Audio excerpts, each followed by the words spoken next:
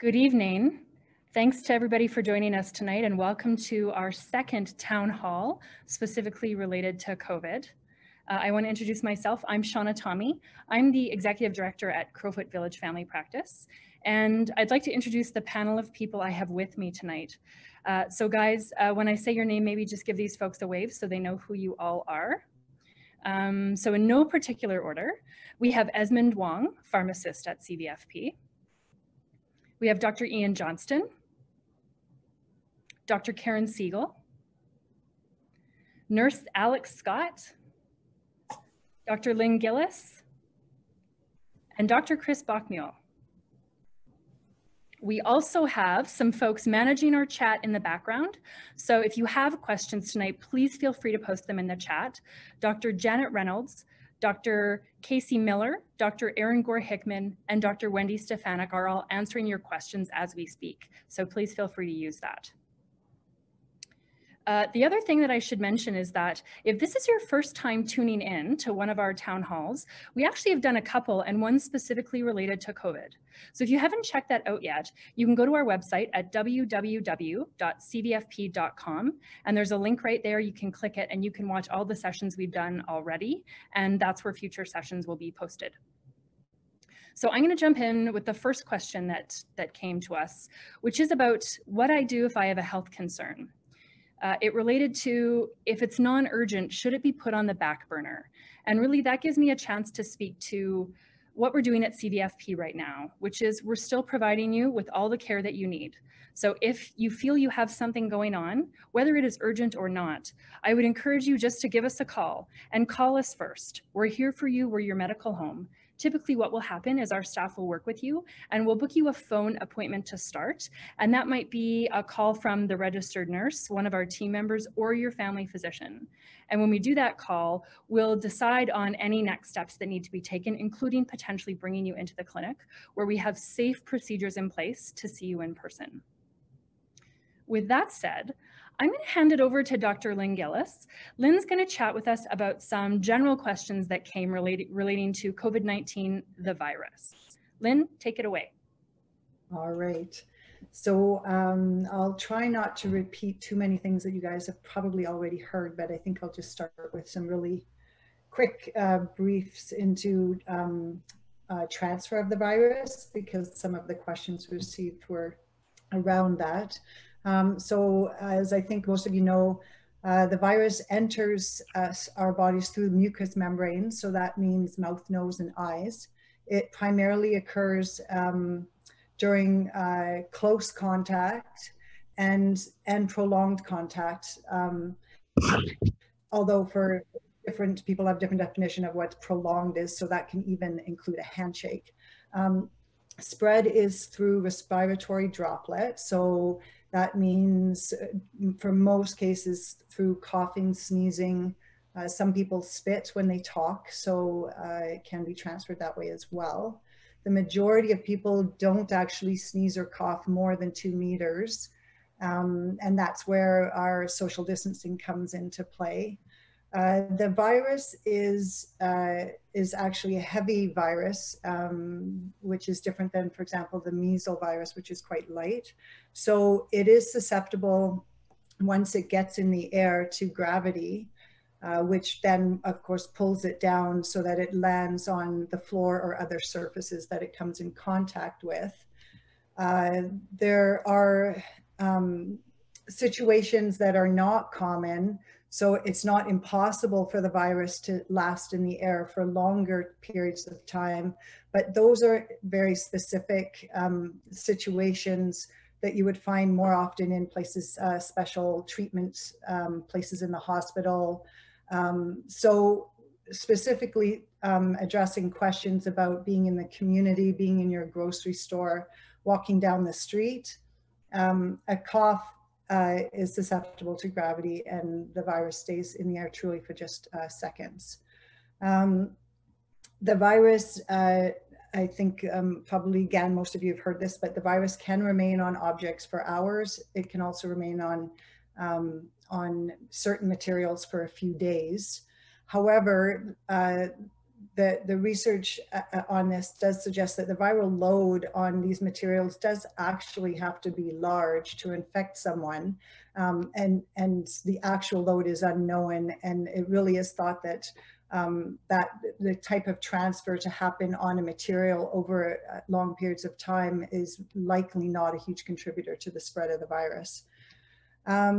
So could a person be infected? We had a question about a person that is COVID, or I think what they probably meant is has symptoms of COVID, or maybe doesn't have symptoms yet, but is COVID positive. Could they transfer the virus by touching a coffee lid, for example, in maybe one of our drive-thrus, I suspect is where the question was going. So technically, yes, if that server coughed or sneezed and the droplet landed on the lid, and then you put that to your mouth, or you touched that droplet and then touched your nose or your eyes. So the technical answer, I guess, would be yes. However, first of all, we have guidelines in place. Nobody is supposed to be working. We all know this. If they have symptoms, right? If you have symptoms, you stay home. If you are COVID positive, you stay home.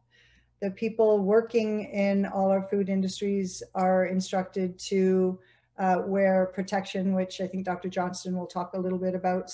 But that includes masks, it includes washing hands, and of course gloves. So we have things in place to try and keep you safe with respect to that particular question. I guess at the end of the day, if you're still worried that that's a risk, you could always transfer your coffee into your own mug and then discard the lid, and then after that wash your hands and you're good to go, because we do know that the virus is susceptible to cleaning solutions. So I did also want to just mention, because I talked about that in close contact, and I mentioned earlier being that contact is usually in a prolonged situation where we see most of the infections occurring. There's one study that I think supports this well. That was in a healthcare facility that had an outbreak. All of the healthcare workers that did become infected were investigated, and were found that all of them had been in contact with a COVID positive patient within less than 2 meters away for over 15 minutes. So anybody that was more than 2 meters away or less than 15 minutes were not positive with COVID. So they all had to be close and for 15 minutes, and they also were not wearing any type of protection. So that just reinforces that, but you know, use the guidelines that are in place, and for the most part, they work very, very well. I think there was a question around food contamination. There's no evidence that COVID can be transmitted orally through food. There's also some questions I'm going to address around cough. There was a question around how long patients with COVID would have a cough. First of all, not all patients that get COVID have a cough. So about 40% of patients that are infected with COVID will have a cough. And there is no data that I've been privy to that suggests that there's a particular length in time of a post-COVID cough. It's likely more dependent on the patient's personal characteristics, what their comorbidities are, and probably if they're susceptible to having prolonged coughs after other viruses that they've been exposed to in the past, then that may be the same situation with this COVID-19.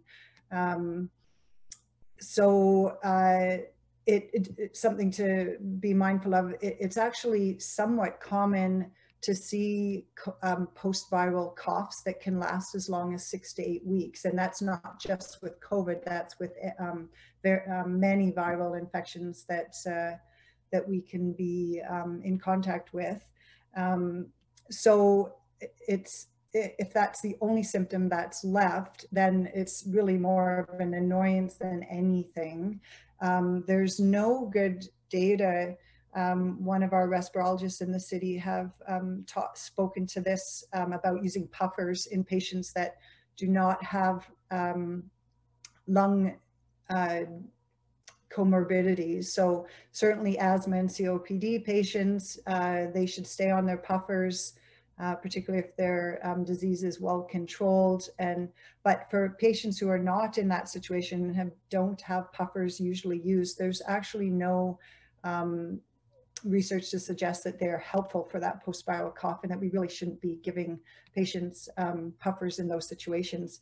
There is actually some evidence that simple things like honey can actually be effective for cough, and then using things like good hydration and lozenges and things like that. As far as whether you should return to work, again, one of our respirologists in the city tried to address this at a webinar on Monday. First of all, you should review with your family physician or a physician before going back to work if you still have symptoms. But what she did say was that if you're positive with COVID and you had symptoms which were likely more than just a cough, and all your symptoms have improved, you feel well, and you're just left with a post-viral cough, and that is typical for you in previous situations of illness, that you likely are in a situation where you could return to activity and work. But again, review that with your physician. The people that we shouldn't be saying that to, though, would be those that are immunocompromised, because we do know that these groups of people are infectious for longer periods of time than the rest of us. So that wouldn't pertain to them. I think that's everything that I want to say at this point in time. I'll hand it back to Shauna. Thanks, Lynn. So you've talked a lot about symptoms, and I actually think it's a confusing topic for people. So thanks for shedding some light on that. We had a specific question around runny noses, and is a runny nose a symptom of COVID? People have runny noses for many reasons, allergies and all sorts of things, especially at this time of year. Chris, can you speak to the runny nose as a symptom? Sure. So runny nose or sinus congestion is in fact a symptom of COVID. It's one of the possible symptoms. Many people don't have it, but certainly you can.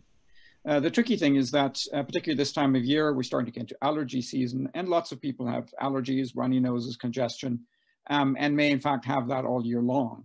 So how do you tell the difference? And what I'd like to do is kind of separate that question out into two parts.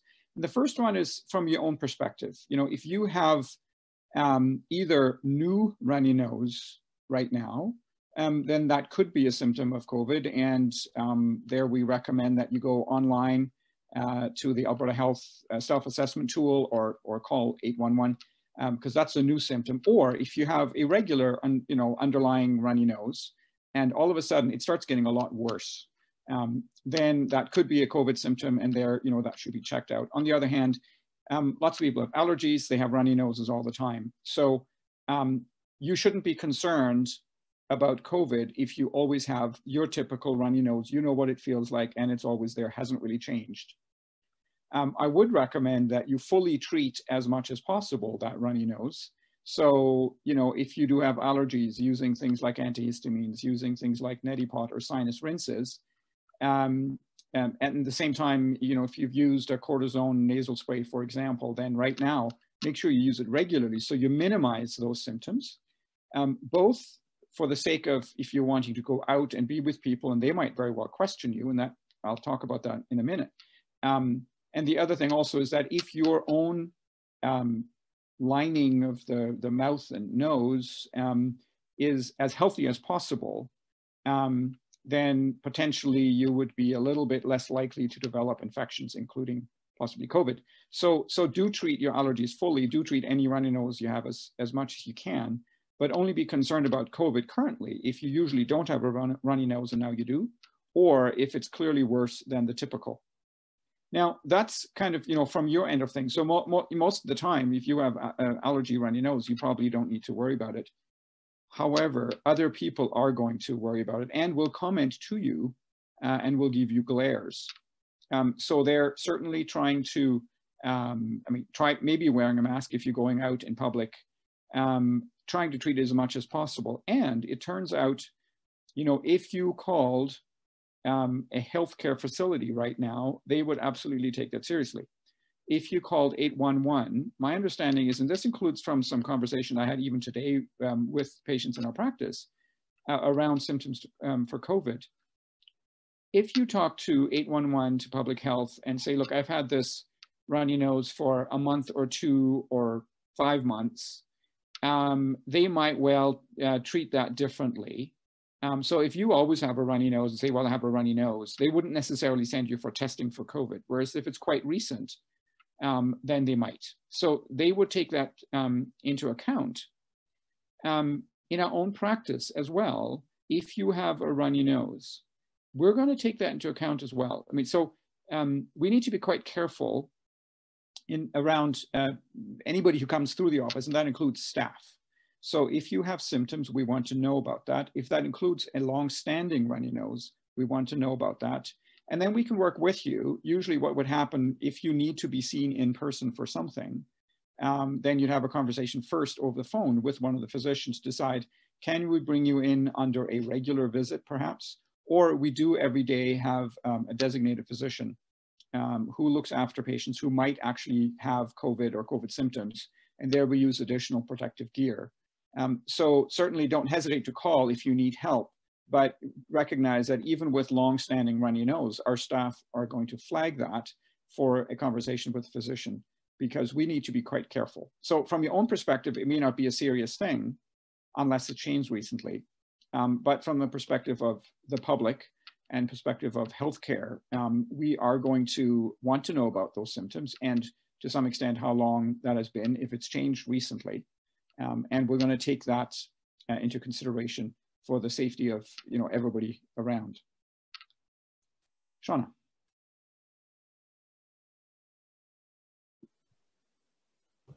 Thanks, Chris. You actually gave me a great segue because you referred to personal protective equipment, or PPE. And this is definitely a big topic with our patients. Lots of questions coming in. I'm going to hand it off to Dr. Ian Johnston, who's going to talk to us a little bit more about the to mask or not to mask questions and all the things that came into us. Thanks, Shauna. And I see that Dr. Ward has signed in online. Hello, Dr. Ward. Thank you for coming along. Nice to have you on the team. It looked like it was when Norm walked into Cheers bar. Everyone just sort of said hi. Anyway, I digress. So I'm going to talk a little bit about PPE, which is personal protective equipment. And certainly I did touch on this last week, and I've seen some stuff while I've been out going to the grocery store, going to Costco and so on over the last couple of weeks. I just wanted to mention. So essentially I'm going to try and say, how do you keep yourself, how do you keep others safe when you go to the grocery store? So first of all, what I'd like you to do is pick up your phone and download the Alberta Trace Together app. Now, there's a few issues with the Apple one, which is what I have, but they're going to fix it. I've been promised by the public health people. So we should have it. We should make sure it's running on our phone. We're going to wash our hands and we're going to go out. While you're out, we want you to wear a mask. And there was some questions about, you know, how do I put a mask on, how do I do it properly? The CDC website, so that's the Centers for Disease Control in the United States, has actually got a really helpful how-to website. It's even got a video with the Surgeon General showing how to make a really simple, basic mask out of a t-shirt and a couple of elastic bands. It's linked on the CVFP website. So you go to cvfp.com. and you look for the COVID-19 drop-down and click on the links there, and you'll get taken to that. It also has one about how to clean things in your house, which is useful information. So going to wear a mask. Why are we going to wear a mask? Because we might be asymptomatically transmitting COVID. We might feel fine, but we might be transmitting it. So in order to keep those in the community, the people with poorer health conditions, for example, that maybe aren't in as good shape as ourselves, we want to keep them safe. So we want everyone to wear masks when they can't physically distance. If you can physically distance, you know, if you can stay 2 meters away from other people. So like when I take my kids out for a scooter ride in the park, I'm not wearing a mask. When I'm going to the grocery store, I'm wearing a mask. And what I've been doing is essentially just a buff, which is a thing I use when I go skiing. and it's basically just doubled up over my face, but that's one way of doing it. There's, as I say, lots of recipes online, and the CDC website is a good place to go to get started with how to do that. So you're wearing your mask. Notice I haven't mentioned gloves. I'm seeing lots of people wearing gloves. Now, when do I wear gloves? I wear gloves every day at work, because every day at work I'm doing things where I'm getting my hands dirty. So what do? I wash my hands, I put gloves on, I do whatever dirty thing it is, whether that's a intimate exam, rectal exam, for example, or whether I'm doing a procedure where I know I'm going to get blood or something else on my hands. I do that, I then take the gloves off, put them in the garbage, and I wash my hands. So the problem about people going to do that in the grocery store thinking they've got clean hands because they're wearing gloves, they're actually just spreading things around. So, and it's limiting your ability to wear gloves. I had to go to a hardware store to fix a pipe on Saturday, and was standing in line at Lowe's, and I was super impressed that everyone was staying 2 meters apart. Lots of people were wearing masks. A couple of people in line in front of me were wearing gloves, and the guy at the desk was offering hand sanitizer, and they were like, "Oh no, I've got gloves on." No, you just walked into the store and spread whatever was on your hands around the store. So please stop wearing gloves. They seem to be littering parking lots around the grocery stores and so on. Just not necessary. Okay. Next, what else? So that's where, so we've got our clean hands, we've got our mask on. Making sure when you're putting your mask on that you put it on, and once it's on, you don't touch it. If you do touch it, you should be washing your hands again. So when it comes time to take them off, so you've gone around the grocery store, you've got all your groceries, whether you've got some hand sanitizer in the car that you can use to wash your hands, take your mask off without touching your face. And then wash your hands again. If you don't have them, then you go home and you get in the house and you wash your hands at home. Questions about groceries. So since the last one of these we did, I've been fortunate enough to have listened to a couple of our local infectious disease specialists talking on this subject.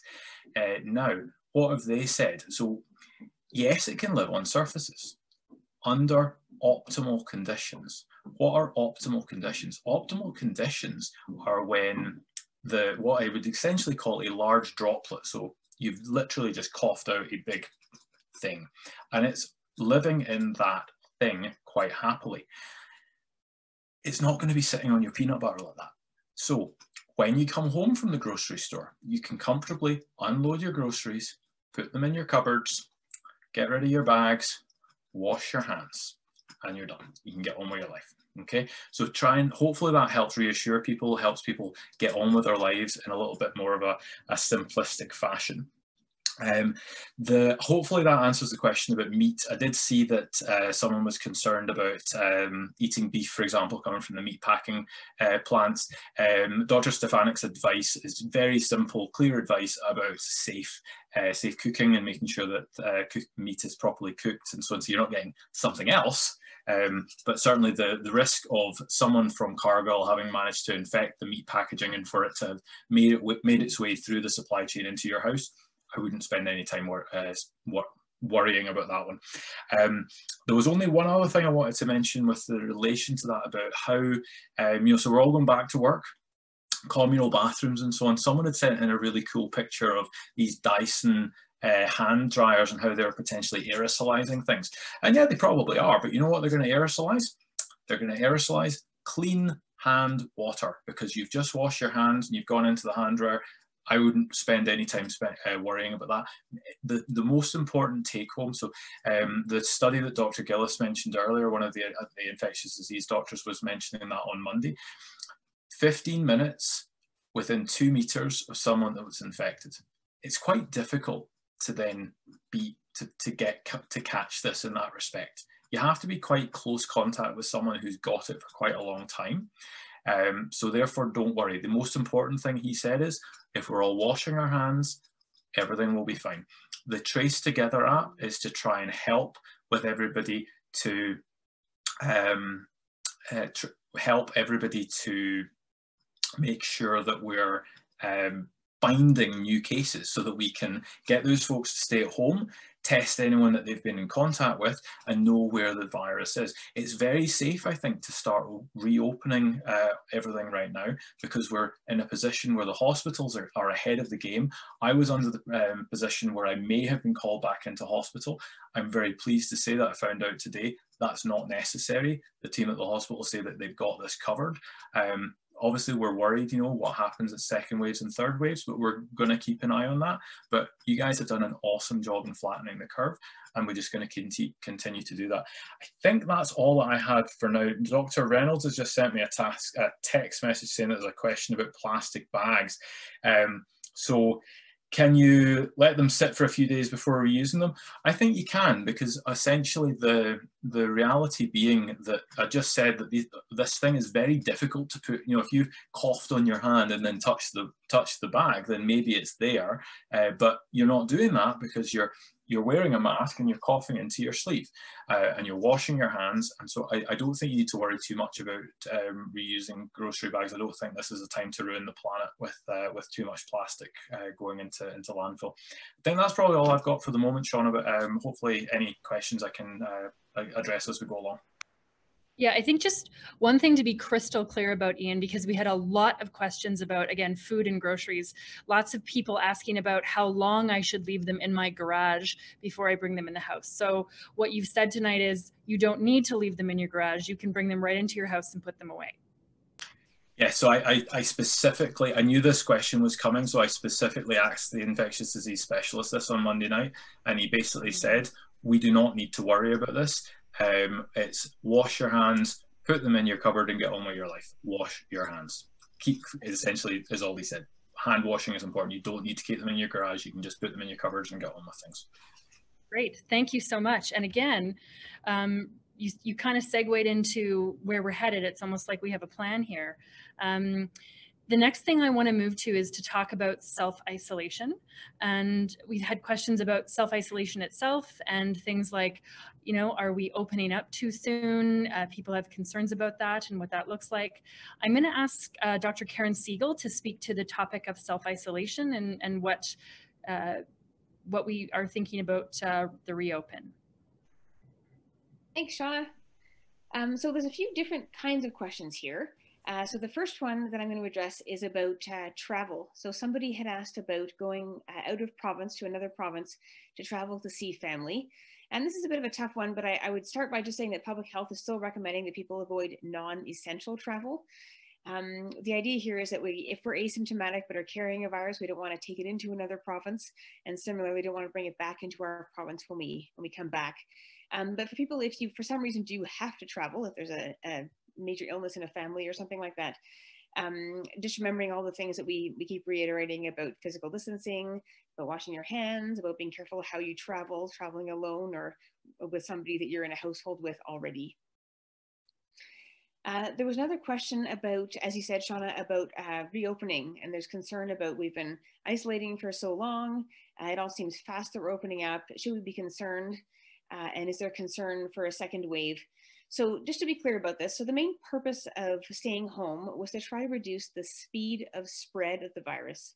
So as Ian had pointed out, we have quite successfully so far sort of flattened the curve so that our health system has been able to keep up with the demand. So the number of hospital visits, the number of people in the ICU has not overwhelmed our health system. So should we be concerned about a second wave? Well, yes, to some degree, but that's why we're opening things up in stages. So as you know, the first bit here is about opening up healthcare providers that maybe were deemed non-essential. So things like dentists and physiotherapists, chiropractors, and they're not just opening up business as usual. So they also have to follow guidelines that are put out by Alberta Health Services about the physical distancing, about cleaning their surfaces, about wearing protective equipment and that sort of thing. So we're not just going from 0 to 60, we're making small changes. And then that's why there's time between the stages. So the idea is, okay, let's see what this looks like in a couple of weeks. Do we have a major second waves or things sort of being blown out of proportion or blown up? And do we have to pull back or just do we delay a second stage? So that's where that's coming from. The other part of that, I'd say, which feeds into the next question, is a little bit about personal decision-making in all of these scenarios. So the next question was about going to a dentist. Is it because we've been closed up for a couple of months, is it safe to go to the dentist for an hour's cleaning? What do we need to worry about? And so I would say that we all need to think about our own personal situations and what the risk might be for us. So if we're a 25-year-old completely healthy person, we call up the dentist and we're very comfortable with the things that they're doing, by all means, go and get your teeth cleaned. On the other hand, if you're 75 years old and you have diabetes and you have high blood pressure and maybe you're a little bit more leery, it hasn't been that long since you had your teeth cleaned, it might be okay to delay that, and it might be important for you to do that. So I'd sort of think about what's my own personal risk in this situation. Similarly, the next question was about somebody wanting to go hiking. So they're 70 years old, sounds like they're quite well because they're walking and hiking frequently. They've been distancing, but they know that some of their friends haven't been doing quite the same. Is it okay to go hiking when it seems difficult to maintain the 2 meters, that sort of thing? So, I mean, ideally, we would still maintain the 2 meters. Obviously, the physical exercise, that's good for you, but it's, again, a bit of a question of risk. So if you're 70 and you've got diabetes and you've got other health conditions, maybe not a great choice. You might choose to do it with one friend on a street. But if you're otherwise very healthy and you can maintain the strategies that we ask you to do, then it's a reasonable thing to do.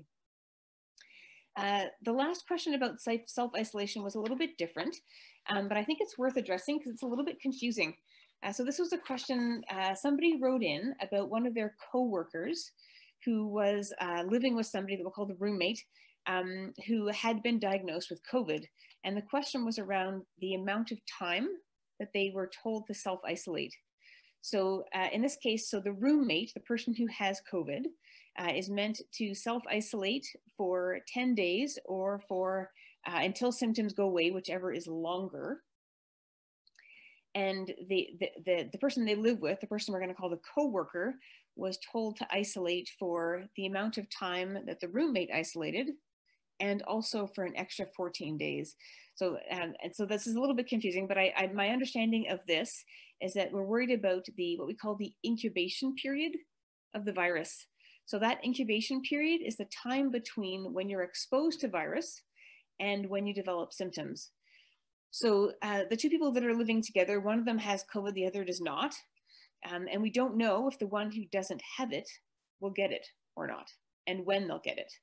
So the reason for the extra 14 days at the end is if the person who doesn't have COVID gets it at the very end of when the first person who has it is finishing up their symptoms, then that person who just got it, the co-worker, could actually potentially transmit virus before they have symptoms and infect somebody else. I hope that makes sense. So that's why they have to isolate for another 2 weeks after the person who actually has the symptoms. I don't know if that makes sense to everybody. And there was the second part to that question was whether the person who wrote in, who had 2 hours worth of contact with a coworker, so not the person who had symptoms, whether they also needed to self-isolate. And the answer to that question is no, unless that coworker does develop symptoms very quickly, and at which point they would be contacted by public health. So that was a little bit convoluted, but hopefully that made sense. So that's all the questions about self-isolating. Thanks, Shauna. Thanks, Karen. I can't move on without addressing that Ian has actually brought his own props. Ian, I'm not sure if there's anything more that you want to speak to in terms of people. Well, yes. So, Shauna, I see that there was a question in the chat box, and Dr. Reynolds unfortunately didn't know the answer. So here's the answer. This is how you avoid your glasses from steaming up. So as you'll see, I have donned my my mask. I have sat the edge of my glasses just on the lip there so that they don't steam up, and I can go and do my grocery shopping and life goes on. And just to demonstrate taking it off, you wouldn't necessarily need to take glasses off, but grabbing it from behind your ears, off it comes, ready to go in the wash, and wash my hands and on with life. Thanks, Shauna. This is more than just a webcast, it's fashion as well. I'm going to actually turn it over to Nurse Alex next. We've had lots of calls from patients, and even we ourselves are experiencing it. We're all feeling the effect of physical distancing, of not being able to be close to the people we love and care about, and self-isolating.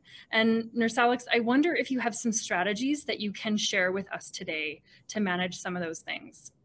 Absolutely. So, I mean, certainly it's no surprise to anyone anywhere that COVID-19 has truly impacted the way we carry out our everyday activities, you know, just from, you know, going and talking to your neighbors or grocery shopping.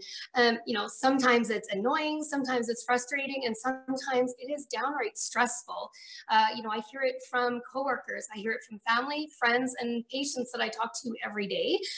They would all say exactly the same thing. And what I really want to talk to is the point that this, you know, some level of stress or anxiety is absolutely 100% normal. You are not the only one. There is not a single person whose life, whose daily routine has not shifted because of COVID. But, you know, also on the flip side, you know, if you've turned on the TV, if you've, you know, turned on the radio or been on social media, you see it everywhere that, you know, it might sound hokey or, you know, might hear it a lot, but it really is true that we really are in this together. And, you know, nobody is really exempt from some level of stress that, that this has caused us. And, you know, really this feeling of stress that we get, you know, to some degree, in some level of stress in itself can actually motivate us in order to do things to care for ourselves. It's what, you know, keeps us from shopping every single day and instead going once a week. You know, it keeps us, you know, to doing that physical distancing. That level of, you know, some level of stress is actually not a bad thing. So to reiterate, to have some level of stress is absolutely normal. Or even to have a little bit of sense of grief or anger because it's, you know, changed your plans. Maybe you had a vacation planned, or you know, you're really missing your everyday activities, and that's all normal. But the key is recognizing that stress and dealing with it and managing it. So yes, I do have some suggestions in terms of how to manage the stress that many of us, in fact, all of us are experiencing. The first thing being is, you know, staying connected. So there's a couple different ways you can do this. You know, the first part is being connected to your own social networks. So, you know, whether that's your family, your friends, your coworkers. Physical distancing does not mean social avoidance in its entirety. You can still touch base with, you know, the people in your household if you have them there. See how they're feeling about it. You can still pick up that phone, you know, or, you know, drop a text to family and friends. It could be just to, you know, drop a line and say, hi, how are you doing? Or it could be to commiserate, really, in terms of, you know, talking about how this is impacting you, maybe how it's frustrating to go grocery shopping when you're following the arrows on the floor and trying to go the right direction, but other people are just kind of doing their own thing.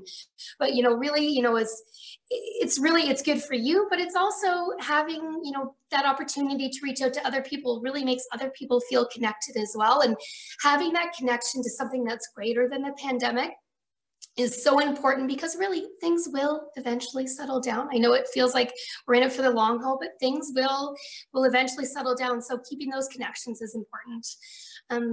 But, you know, those are kind of those personal connections, but there's also those connections to your community. You know, there's lots of ways to still stay active and participate in your community.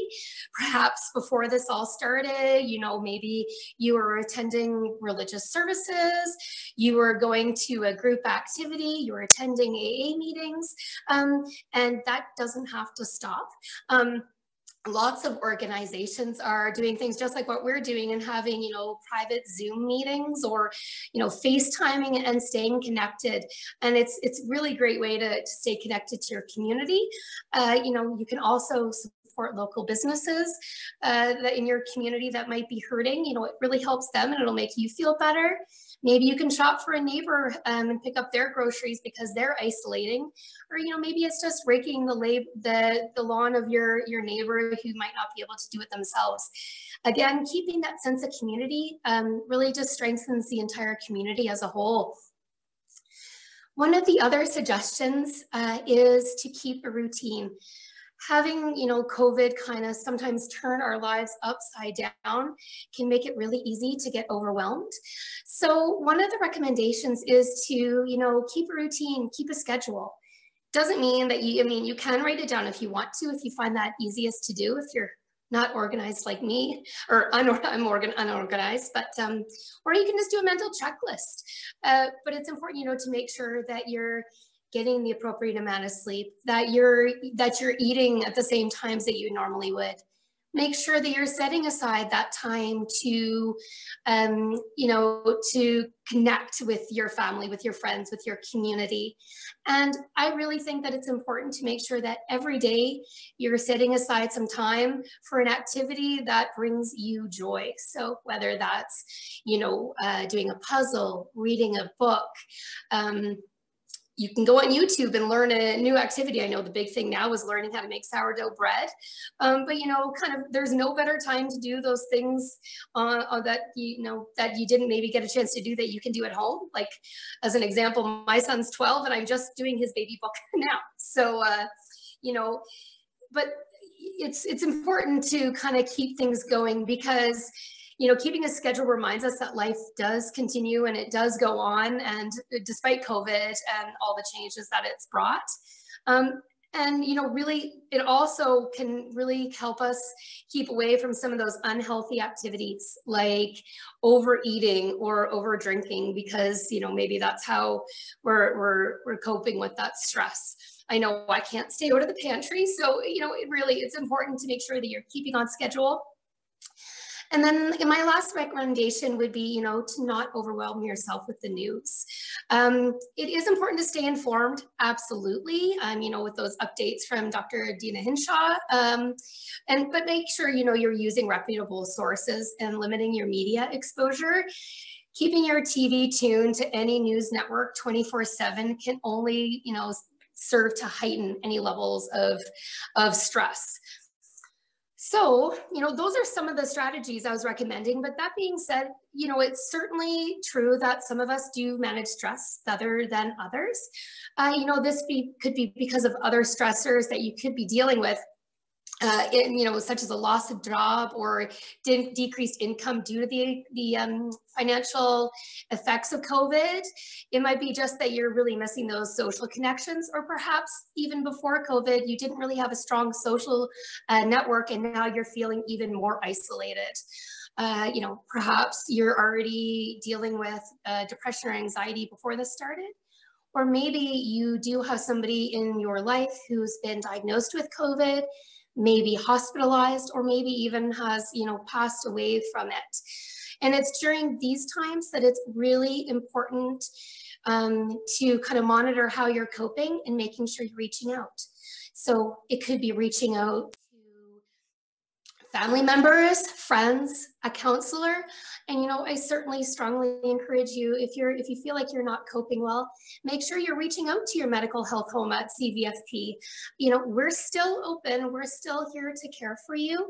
And our team members would be happy to set up a phone or virtual appointment so that you can touch base with your provider, whether it's physician or nurse practitioner, so that you can discuss, your mental health, because it certainly is important and relevant, and we want to keep you healthy, both physically and mentally. So whatever kind of resources or help that we can provide, please make sure you're reaching out. The other thing that I wanted to mention is that there's a lot of other kind of community supports that are available. There's an amazing Alberta Health Services website that lists so many of the great resources that are available. It's called Help in Tough Times.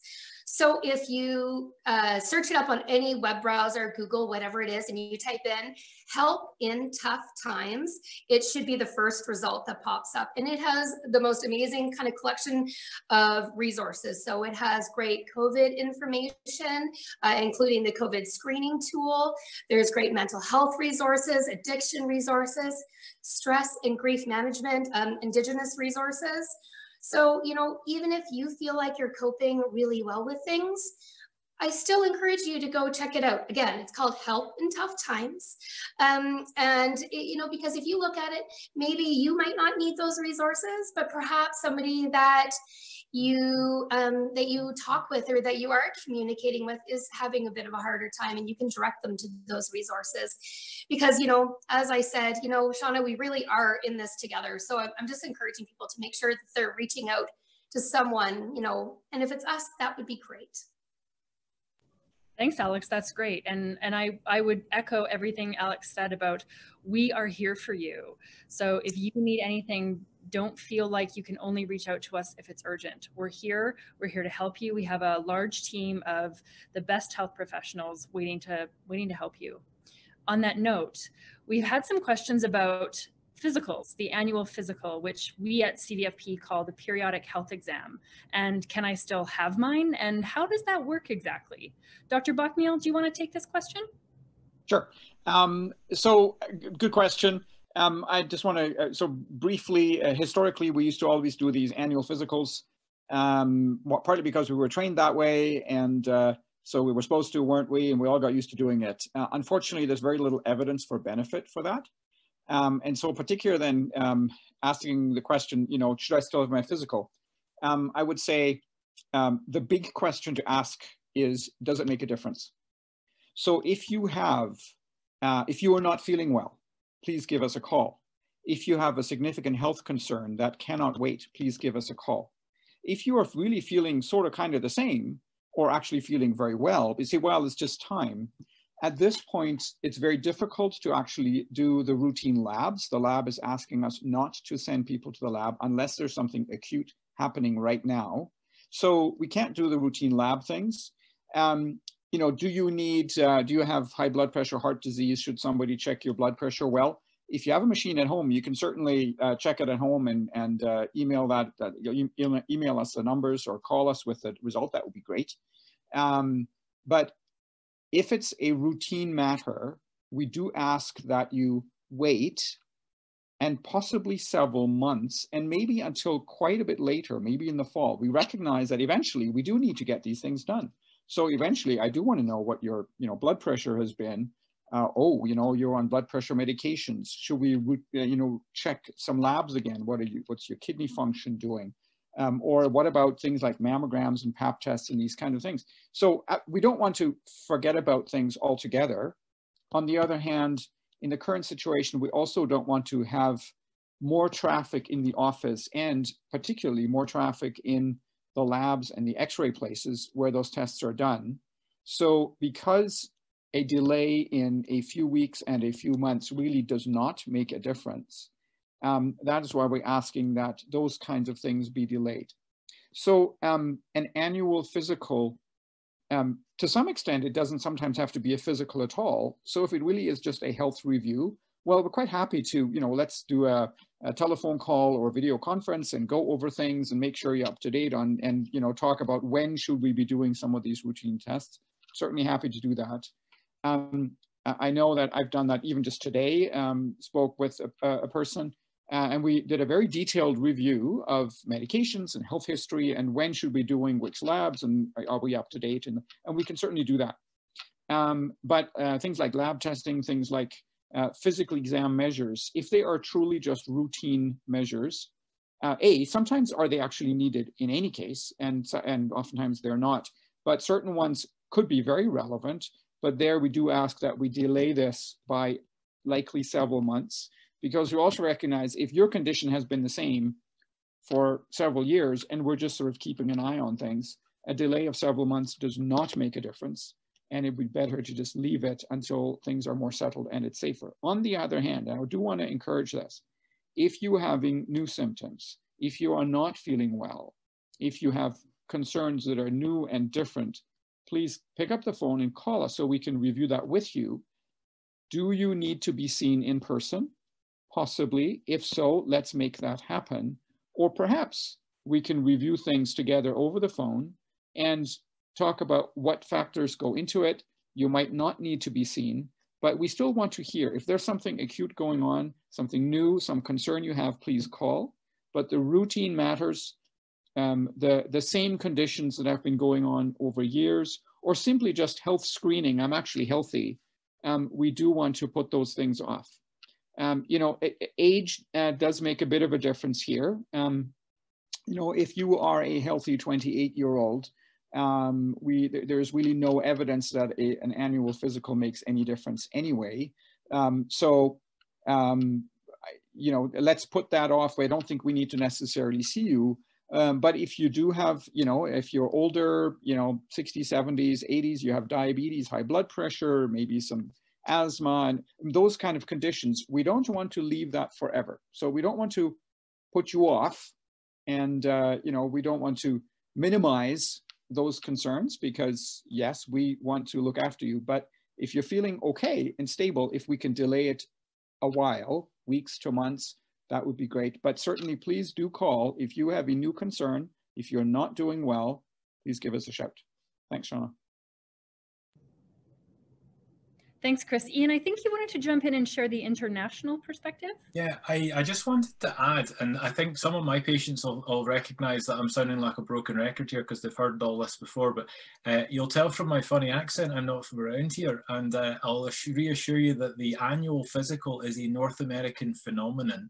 They don't do them in the UK, Australia, New Zealand. You know what? The people of those countries are doing fine.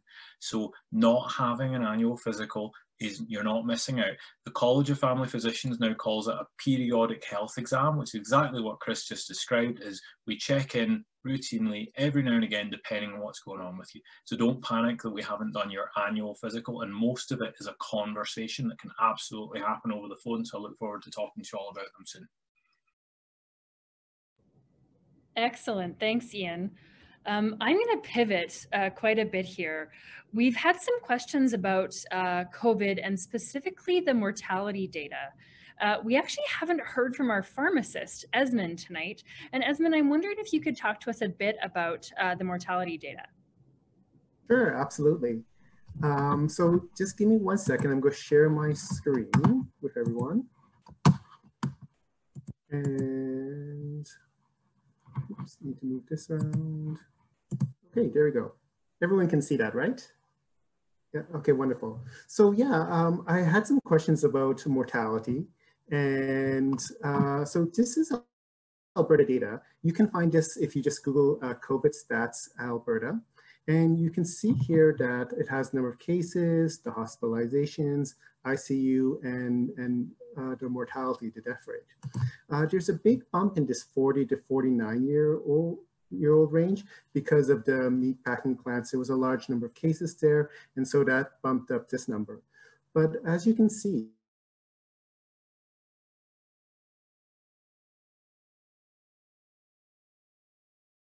it was the 80+ year age group that had more cases than anyone else, any other age group. And so sometimes when we're, it's kind of fearful time for COVID, but sometimes just looking at the numbers can bring a little bit of reassurance. So looking at the age group, you can see the amount of hospitalizations, the cases, and the amount of mortality. So now I'm going to move to Canada. So this is the Canada-wide data. You can find this if you Google COVID stats Canada. And let's see here. Sorry, just having a little bit of trouble with this. There you go. And you can see the stats for all of Canada. Again, you can see that the 80+ range had the most mortality cases and more cases than all the other age groups combined. Yeah. Okay. Oops. And yeah, so this was the mortality data. And this is from the CDC for the United States. This is their data. And on this website, you can see that they also included stats for influenza and pneumonia and combined cases. Again, similar data to Canada, where the 80+ years had the most mortality. Okay, and so we also had some questions on stroke and chronic conditions. So as you can see here that for mortality, people with comorbidities have a higher mortality rate. Cardiovascular was the highest, followed by diabetes. So if you do have a comorbidity, you need to be extra careful. There was also some research out of New York saying that there was increases in the rate of stroke. And so there seems to be two factors in that. One is that, yes, they're showing that this virus, the COVID, may have some increased coagulopathy. It means increased blood clotting, but that's kind of undergoing research. They did show that looking at past data for the SARS data, that the virus also had increased coagulation there as well. So that's one part of it. The other part that the New York data showed that the physicians who published this data in New York, they felt that also people were really afraid to go to hospital and not going until they were really, really severe. In looking at the cases, it showed that it was the severe people who had the most chance of stroke. And so how do we protect ourselves? So it would just be like all the things that all the other speakers were talking about, trying to eat healthy, keeping mentally healthy. Dr. Johnston was talking about physical distancing, using a mask and those things, you know, exercising. Those are things that you could do to protect yourself from COVID and the stroke. Yeah.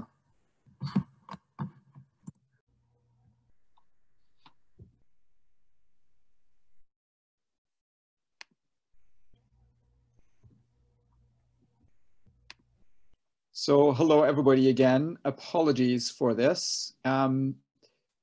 Maybe viruses exist in more than just the environment, but in our computers, or certainly in the way we try to create these networks. We lost the tail end of the previous presentation. And so we wanted to just recreate some of the information because some of you had questions. And so we certainly want to answer those.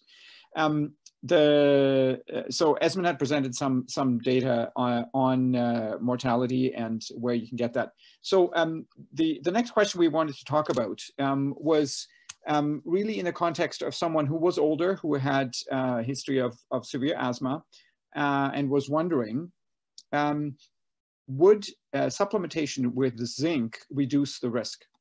Now, it's a good question because this is something I've actually looked at in the past myself for my own cold symptoms when I have colds, and I do get those occasionally. But then I revisited the research a little bit based on that question.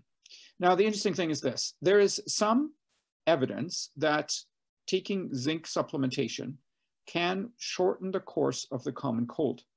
As is usual in medical science, there are some studies that suggest there's no difference. And there's some studies that say, in fact, yes, it can make a difference. It can shorten it to some extent. Unfortunately, the studies that suggest that there may be a benefit talk about doses that are quite high, 75 milligrams. When I looked at my Jamieson brand lozenge, and you probably have something similar if you've looked at the shelf, those are 10 milligrams. So I would have to take 7 or 8 lozenges a day to achieve that in a common cold. The tricky thing is that zinc supplementation can unfortunately make you feel nauseated. And so if you were to take 7 or 8 lozenges of zinc every day, you might feel quite ill. Nausea is one of the symptoms of COVID. So, you know, that could be quite confusing. So I'm not sure what really the net benefit is, but there is indeed some research that suggests that that's the case. There's also research in a test tube that suggests that coronaviruses as a family, and COVID is a corona type virus, that in a test tube, replication of the virus can be impaired with zinc supplementation.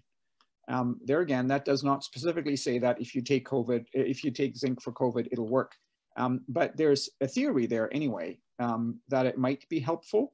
But again, very high dose, the research is done on the common cold, not COVID itself, although COVID is a coronavirus and some colds are caused by coronaviruses, maybe about 15% of them. So, the really important thing is this. You might find zinc sprays, nasal sprays on the shelf.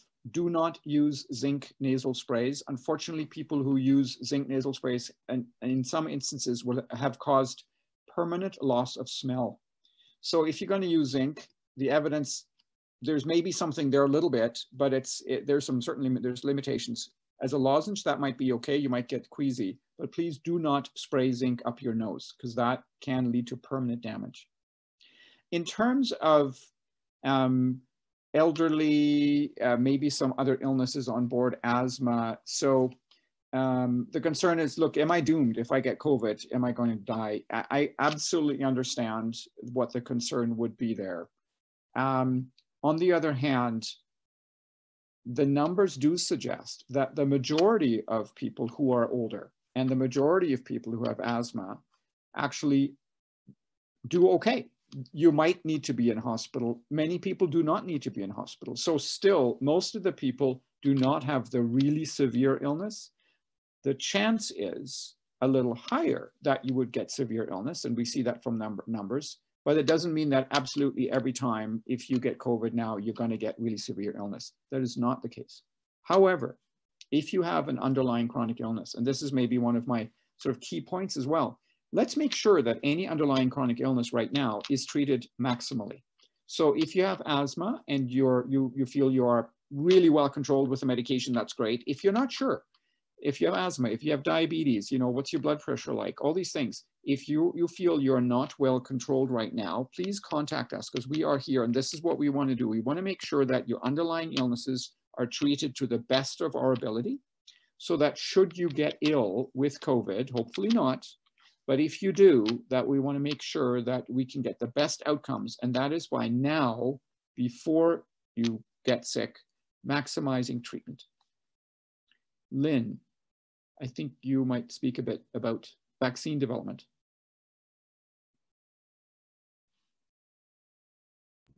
Okay, so yeah, we had a few questions about vaccine, reinfection, carrier, that kind of thing. So I'll just be quick trying to answer these. This is not an area of expertise of mine. So so what I did was just rely on specialists' opinions from webinars and what the evidence to date seems to show. So there continues so far to be no evidence that relapse or early reinfection from COVID-19 occurs. There was a question about mutation. COVID-19 is an RNA virus, which means it is capable of mutation. And would that then, I think the question was kind of around, does that make it harder to treat down the road? And again, COVID-19 has only been around for us as in our population for about 4 to 5 months, which is not a long time at all. And there is research, specialists are looking at all the numbers, looking at statistics, looking at comorbidities. So there's tons of research going on all across the globe. And in time, a vaccine will likely be developed, but time is the essence here. So, or time is the important factor here, that we need way more than 4 to 5 months. There's been some suggestions that, or comments, I guess, about a vaccine being ready as early as 6 to 18 months. Infectious disease specialists, microbiologists, would suggest that that's highly optimistic and likely not realistic at all. That, first the development of the vaccine has to occur, and then you have to also go through stages of testing for safety as well as efficacy. So it's a while away. So we're going to be in this situation of washing hands and using other means to stay safe for some time. There was also a question about carriers. And so studies to date suggest that people that become infected with the virus, although we can see asymptomatic or pre-symptomatic patients, that people do still become symptomatic with this virus, and they do not develop antibodies and go on to be carriers to everybody else. The studies also show that after an illness, when patients are retested, we can find RNA, meaning it shows that there has been presence of the virus, but that actual live virus 8 to 10 days later is not actually present. So So right now, and I mean, maybe as things continue, that will change, but right now, those are some concerns that I would try to suggest you just put aside, and just, I guess time will tell with most of that. Somebody's going to talk about the Alberta tracer. Is that going to be you, Ian? Yeah, so I can speak to that. So Dr. Segiel did a much more eloquent job than I'm about to of explaining the app. But so essentially, this is an app that uses Bluetooth, which is basically a way for my phone to talk to someone else's phone if they are within 2 meters of me. So it's going back to that that study that I mentioned and Lynn described, where it was healthcare workers 2 meters apart for 15 minutes. That app is basically going to click if you guys are close together for that length of time. So it's probably going to matter if you're like in a workplace. It's probably not going to matter if you're 2 meters apart in the grocery store checkout, but that's how it's going to work. Now, I know that there's a few problems, particularly with the Apple one at the moment. As I said earlier, the public health guys assure us this is going to get fixed, and so you know, we're probably going to be needing this for quite a long time. So it's okay for it to have teething troubles. People have raised some privacy concerns.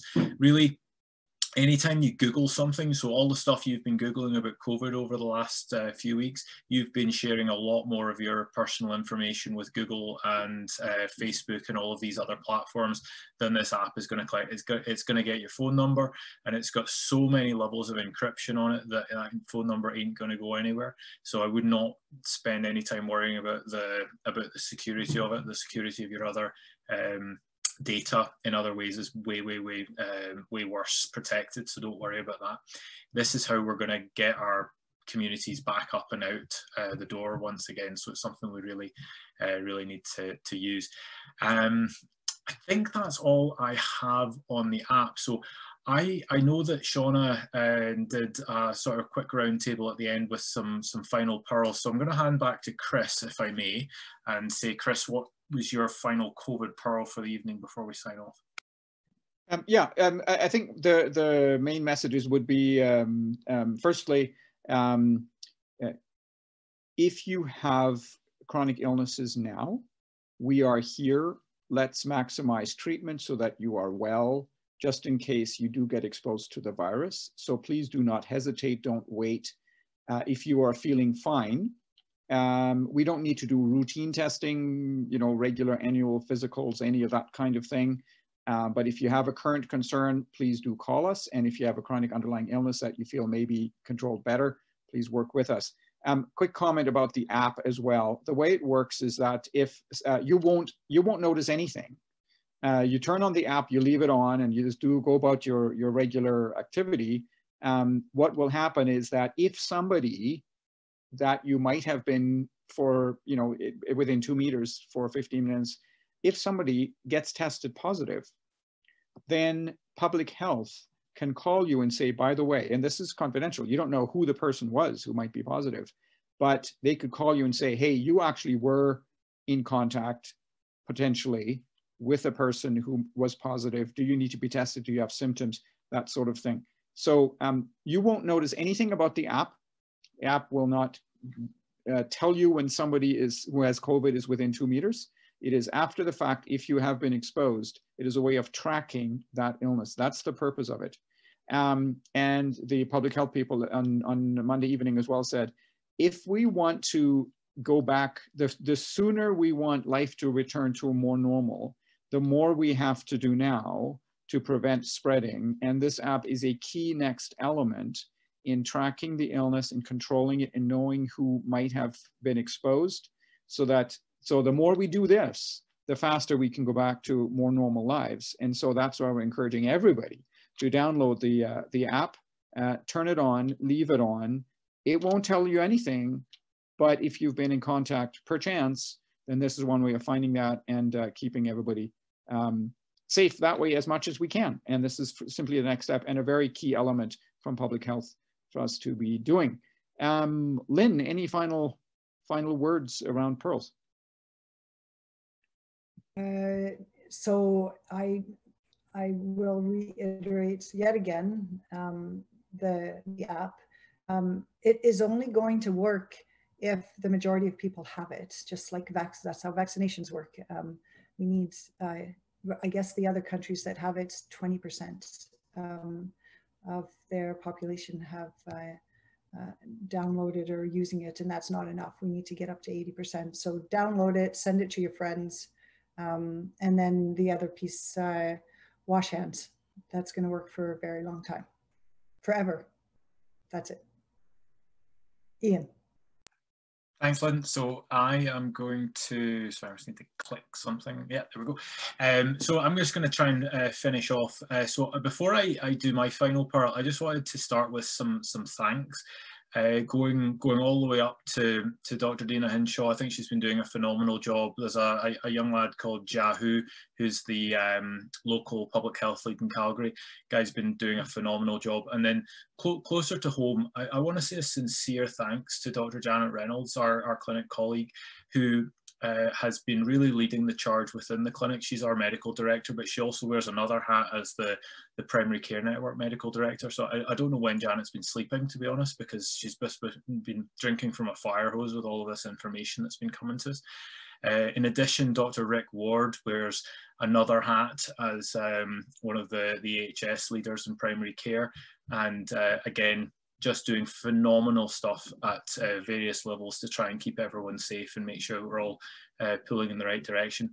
I should specifically call out, again, Janet and Shauna and Corinne and one of our nurses, Sarah, who have been working tirelessly, meeting for every single day really for the last couple of months as a basically response team within the clinic, making sure that we're responding to new information and keeping all of the patients safe, all of the staff safe.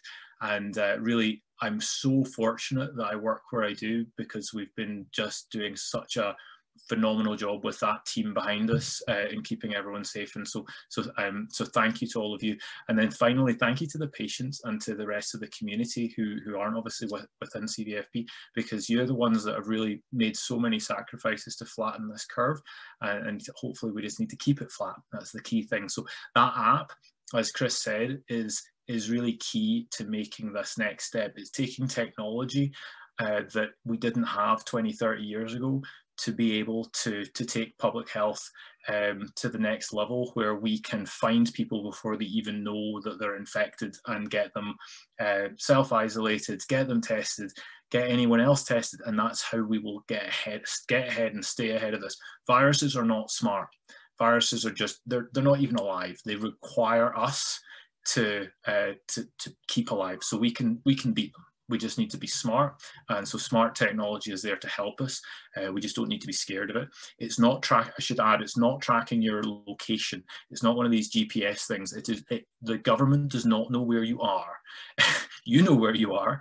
It does not. So do not worry. And then my final pearl: wash your hands. All infectious diseases hate it when we wash our hands. So if we wash our hands, life will go on. I think that's it. So I'm going to say thank you to everyone for bearing with our technology glitches, and stay safe. Come see us, call us. We're here to look after you, and good night.